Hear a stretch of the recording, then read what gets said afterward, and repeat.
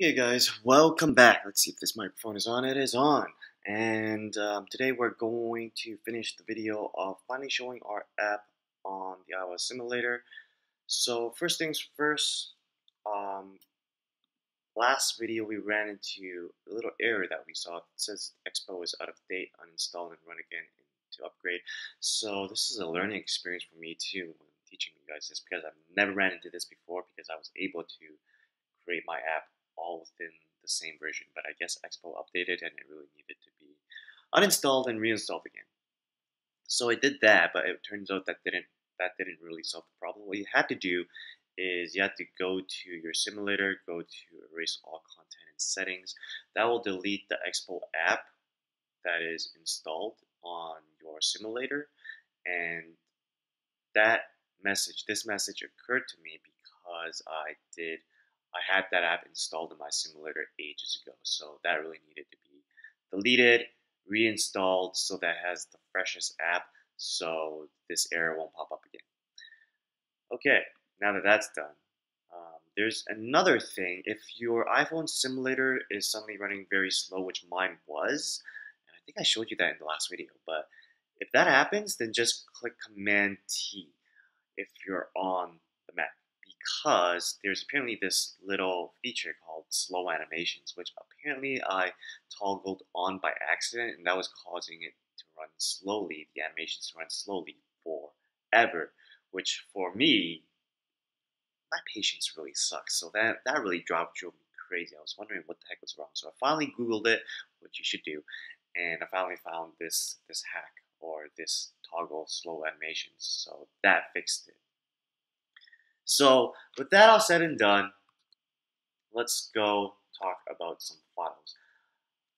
What you may not have is I added these two files, app.js and babel.config.js, into the source folder.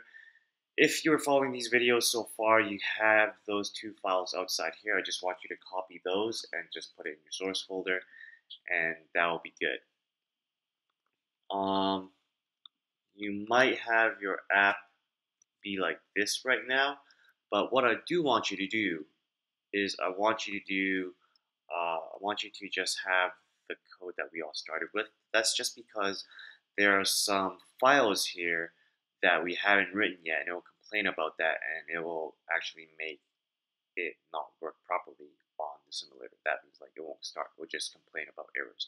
For example, we don't have the router file yet. We'll talk about that in a later class. So what I want you to do just to get things started is just have this code. Here, I'll shrink it down for you so you guys can copy and paste it. This is the code that comes along with you when you really initialize the project, what we did the first time. So if you still have that code, which you probably don't because I made you delete it, so I'm trolling you like that. But if you don't have that code, you just type this out, or you could probably follow my article. I have an article written for every episode, and you can just copy and paste from there.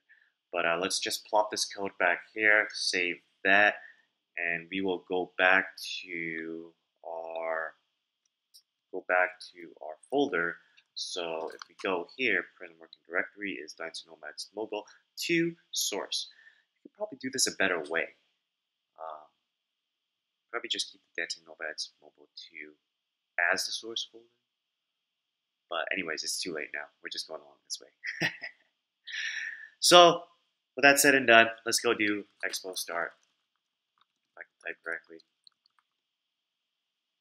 So that'll open up browser, and I'm just gonna pause this video while that dance goes, and we'll come back. Okay, so we're back, and things have started. Expo has ran. What the heck? We have an issue. Oh, what do we do with this? Let's just freaking ignore it. The project contains unoptimized assets. Yeah, so we'll just run that later. But anyway, that's not important. You can close this browser, because as long as the terminal is running, then we're good. So with that said, you can see that everything is just started. Let's just click I on your keyboard to open up the iOS simulator. So my simulator is not open, so there it is. If it's not open, then it'll just automatically boot it. Still loading. Okay, I'm gonna pause this again.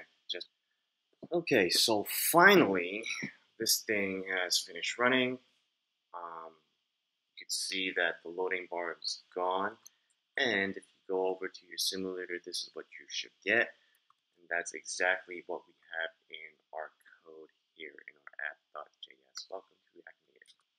Welcome to React Native. So that's where we're going to stop for today. This is just has been a two-part video of learning how to run Expo on the iOS simulator, but I hope it was useful. Actually, gets quite confusing, but hopefully this video helps. Please rate, comment, subscribe.